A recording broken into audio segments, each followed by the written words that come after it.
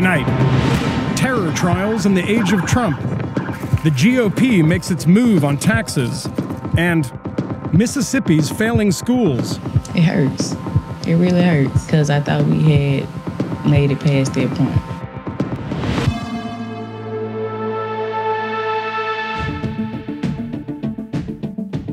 The Great Pyramid of Giza has been around for more than 4,500 years. But today, scientists announced they've discovered a hidden pocket inside the pyramid. The international team from the Scan Pyramids project used an X-ray-like process to identify areas that are empty or solid. They don't think anyone's been inside the 100-foot-long chamber since the pyramid was built, and no one knows what, if anything, the chamber contains. The State Department announced this week it will be issuing new passports to convicted sex offenders, so that the travel documents will indicate the conviction.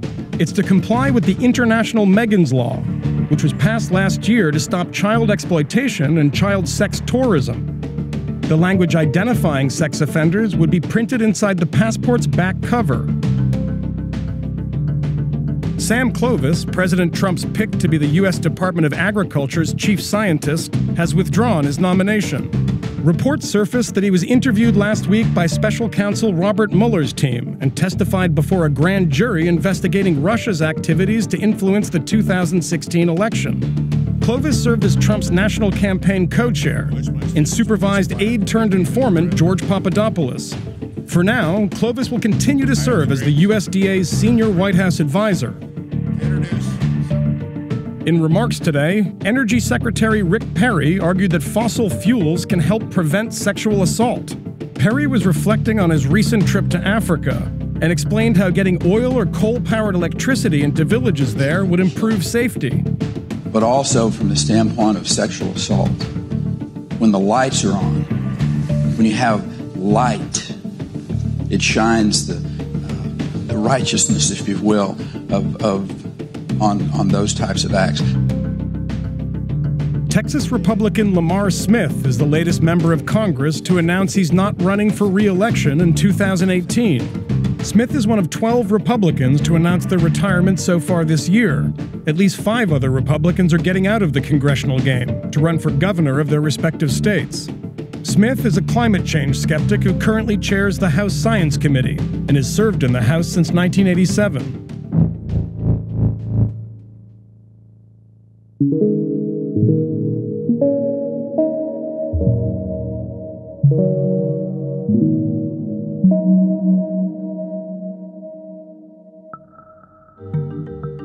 House Republicans unveiled their long-awaited tax bill today.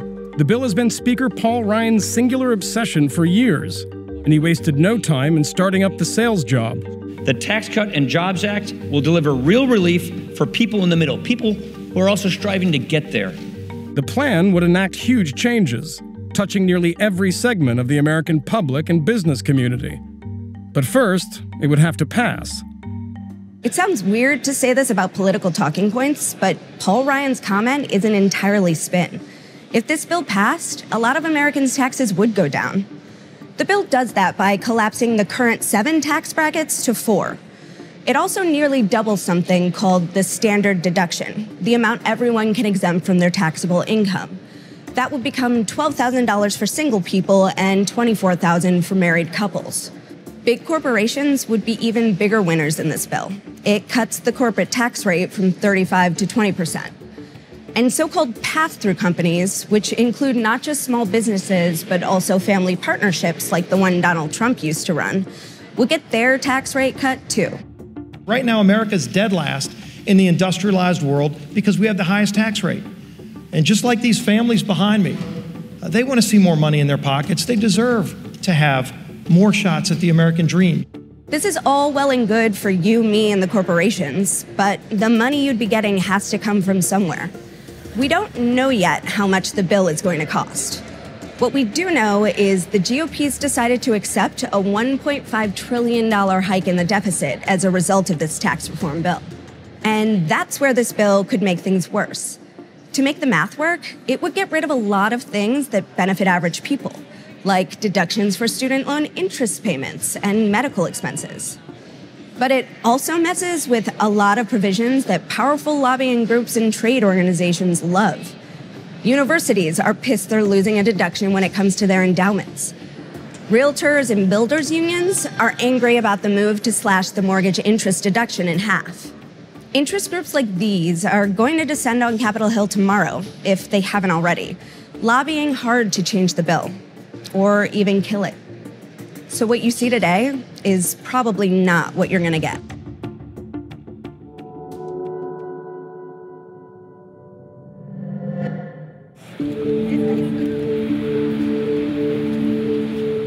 President Trump is now calling for the execution of Sayfullo Saipov, the immigrant from Uzbekistan who killed 8 people on Tuesday in the worst terror attack in New York City since 9/11. Just the day before, he said he'd consider sending Saipov to Guantanamo Bay. Send him to Gitmo. I would certainly consider that, yes. And called the civilian court system a joke. Today, the White House tried to downplay Trump's comments, and for good reason. Saipov has already been charged in civilian court on at least one count that carries the death penalty. But Trump's outbursts could make it harder to prosecute him. Mary B. McCord, a former federal prosecutor who oversaw a successful terror indictment in New York last year, explains why.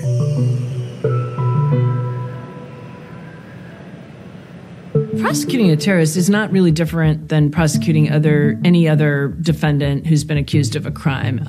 All the standards are exactly the same. The government must prove by probable cause in front of a grand jury that a crime has been committed, and to convict after trial, it must prove beyond a reasonable doubt every element of the crimes charged.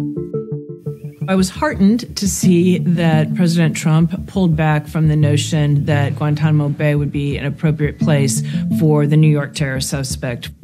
What we've seen historically is that the federal court system, using the authority to prosecute under Article 3 of the Constitution, has been by far the most effective at successfully and efficiently prosecuting international terrorists.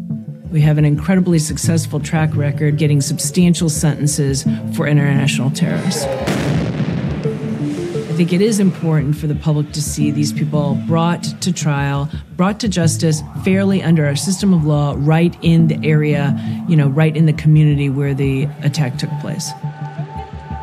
It's not helpful, and it does make the job of prosecutors more difficult when there are statements, either off-the-cuff statements or tweets being made by government officials in high levels.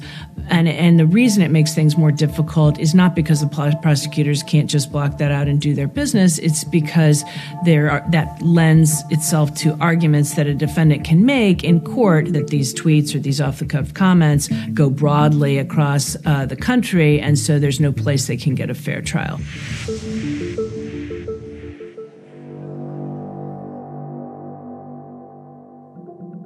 Israeli Prime Minister Benjamin Netanyahu was in London today to meet with British Prime Minister Theresa May and to mark the 100th anniversary of a document that looms large in the history of both countries and in the history of modern conflict, the Balfour Declaration.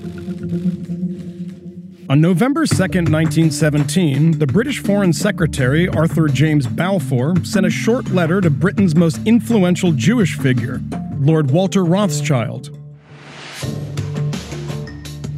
Those 67 words became known as the Balfour Declaration. It set out a simple promise that Britain would use its, quote, best endeavors for the establishment in Palestine of a national home for the Jewish people.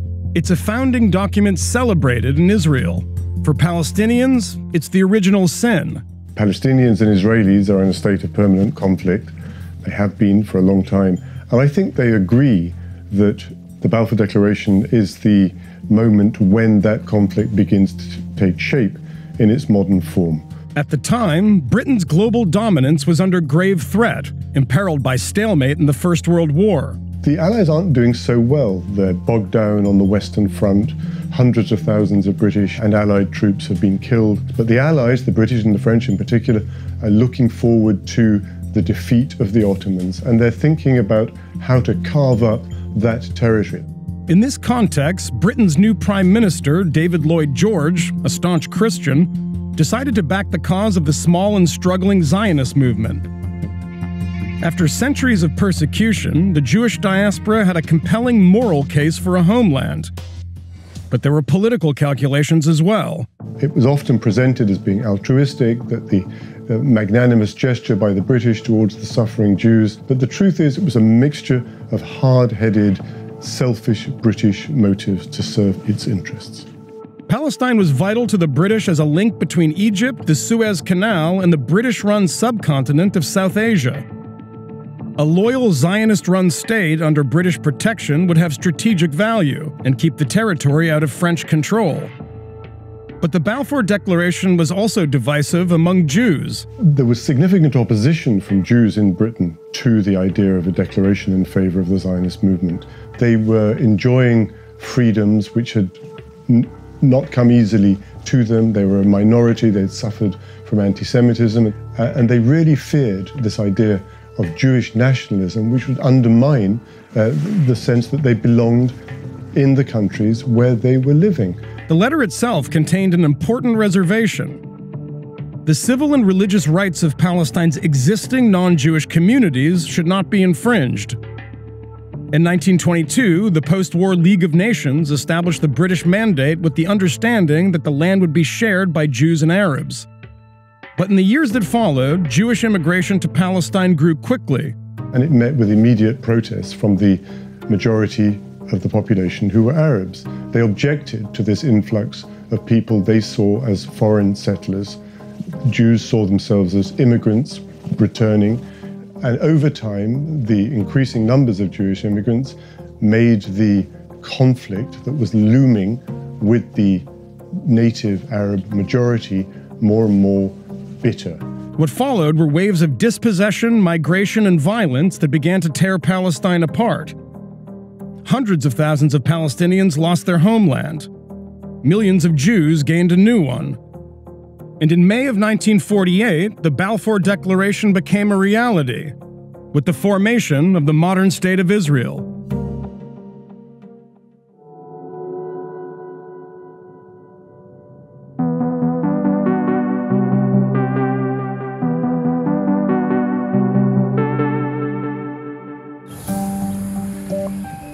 Mississippi has one of the most segregated school systems in America, and one of the most unequal. Reformers have fought for decades to change that. Let the Mississippi people know this is now the law of the land. Without much success. The results of federal attempts to integrate here are an all-black public school system. So the Southern Poverty Law Center is trying something unusual, filing a federal lawsuit that argues that the state is violating a law passed in the aftermath of the Civil War. Antonia Hilton has more.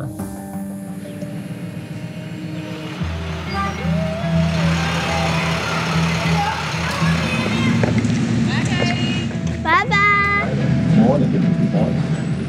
Single file. Good morning. Pledge allegiance to the flag of the United States of America. Cadence Burton goes to Heidelberg Elementary in Clarksdale, Mississippi. She's most educators' dream. She's a high-performing first grader who does fourth grade math. I like reading because it helps me learn new vocabulary words, and I like math because you can learn new problems. All right, Cadence. Bob and dears. But she's stuck in an F-graded district. Clarksdale sits in the heart of the Mississippi Delta, one of the poorest regions in the state. Delta schools are some of the worst, not just in Mississippi, but in the country. Only 14% of kids in the district are proficient in reading. Here at Heidelberg, just 5% of students are proficient in math. You know, having a certified math teacher in the classroom, English teacher. Superintendent Dennis Dupree can't afford to fill many vacancies, and it's hard for him to recruit qualified teachers. Yeah, this is the science lab. And we used to have kids just come in here and do experiments, and now, you know, it just sits without a teacher in here. When it rains, the 50-year-old buildings flood. Students use outdated textbooks. Some teachers buy their own teaching supplies. Like most states, Mississippi uses a complex formula for how it funds its schools. But for almost 2 decades, the state hasn't fully funded them. That hurts more in poor districts than in wealthy white ones, where taxpayers can make the difference up on their own. In Clarksdale, they're short $12 million. We should be able to have the same opportunities of those districts that are really rich. Our kids deserve as much as anybody else's. The Southern Poverty Law Center says that discrepancy is against the law. This isn't the way it has to be. It certainly isn't the way it was supposed to be. Will Bardwell is the lead attorney on a new, some would say bizarre, lawsuit with a historical twist using a 147-year-old law that's still relevant today. After the Civil War, Congress made Mississippi agree to the Readmission Act in order to rejoin the Union. That law mandated that the state constitution provide all its citizens with a uniform system of public schools, that they could never change that. But since 1890 and up to the present day, Mississippi has gradually whittled well past the point where it's not uniform. In 1890, lawmakers hacked down the Education Clause. Over the next few decades, they made it crystal clear they wanted segregated schools. The Mississippi legislature has always preferred predominantly white schools over predominantly black schools. Why don't they want you to go to school with them? Because we black and they white. In the 1960s, after the landmark Brown versus Board decision, Mississippi lawmakers resisted and again chipped away at its educational promise. I think our ultimate aim is to undo the integration by the numbers game. By the time you get to the most recent iteration, which was passed in 1987, it allows the legislature to make that system of public schools look like whatever they want it to look like. Today, Mississippi schools are as segregated as they were in the 1950s. All of the 19 F-graded schools in the state are poor and over 80% black. 13 of the 14 A-graded public schools are majority white. Do you think that Mississippi has broken their promise? When they made it, it was broken. That was just fake. The right angle. Pinky Johnson grew up in Clarksdale straight and has taught in the schools for 40 years. makes an L. The schools were so racist when she came up. She graduated at 16 because she had to get out. What do you think it would take to give the children here in Clarksdale a fair chance? Politicians that will be against discrimination. Our two cheerleaders, let's go. We need resources. When the resources come in, we need you to be fair with them. Mississippi officials declined an interview with Vice News. In a statement after the suit was filed, Lieutenant Governor Reeves called the SPLC misguided and cynical, and accused them of fundraising on the backs of taxpayers. The thing is, the SPLC isn't asking for money or damages, just acknowledgement that the state violated the law, that it has a legal obligation to do better by its kids. It offers no suggestions on how to do that or how to pay for it. What do you expect or hope to happen if you win? I have to assume that Governor Bryant and all the other defendants in this lawsuit are going to recognize that they have a higher legal obligation than they thought they had and get to work on that problem.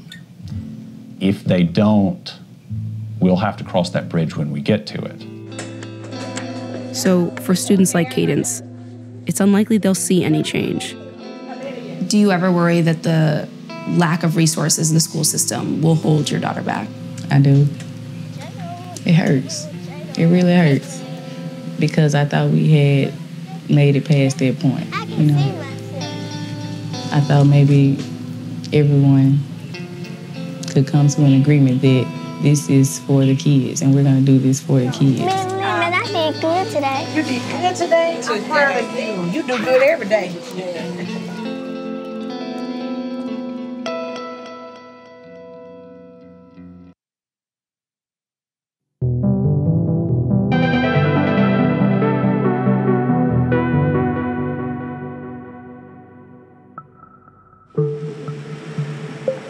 In the tree-lined suburbs just outside of Detroit, the Colemans, Ashley Antoinette and JaQuavis, a married couple who are high school sweethearts, write New York Times bestsellers together. We don't like to let great ideas escape us. So we got this thing where we just, every idea, every log line, every synopsis, every title, we put it on sticky notes. Between them, they've written 44 books in 11 years. When you walk into a room, when you're a New York Times bestseller, you walk in with power.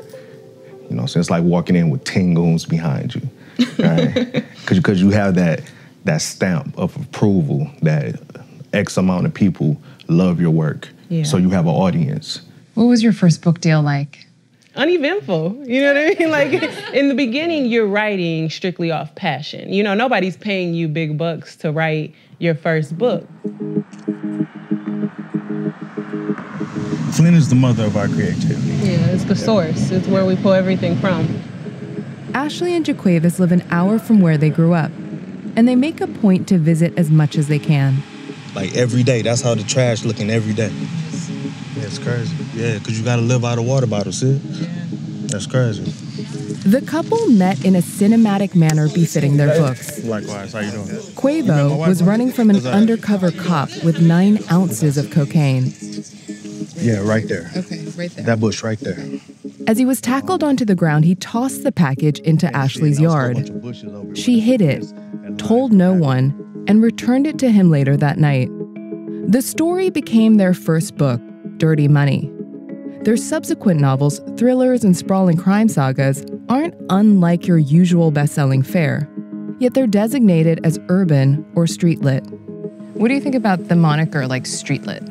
It is what it is. I know street literature, it gets a black eye, right? Because we're writing about these seedy underworlds and the black market, but really the only thing we're doing is holding up a mirror. So it kind of hurts when you see the truth. So they frown on it because they don't understand. And sometimes it's kind of hard to digest.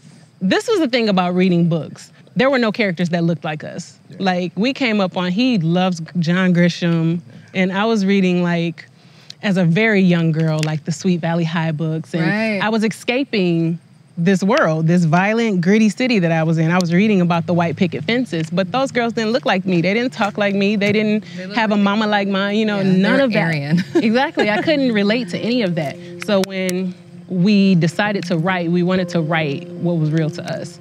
We wanted to write about faces like ours, about circumstances like ours. At what point do stories created by African Americans about African Americans get to just be stories? The most profitable movie of the year is Get Out by Jordan Peele.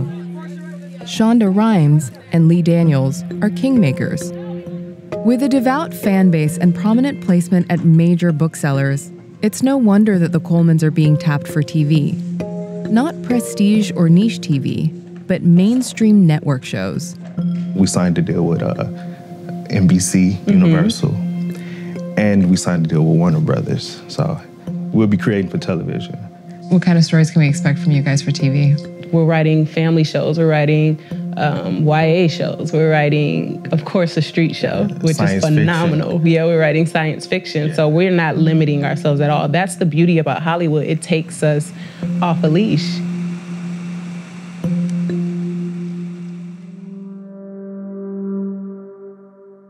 That's Vice News Tonight for Thursday, November 2nd.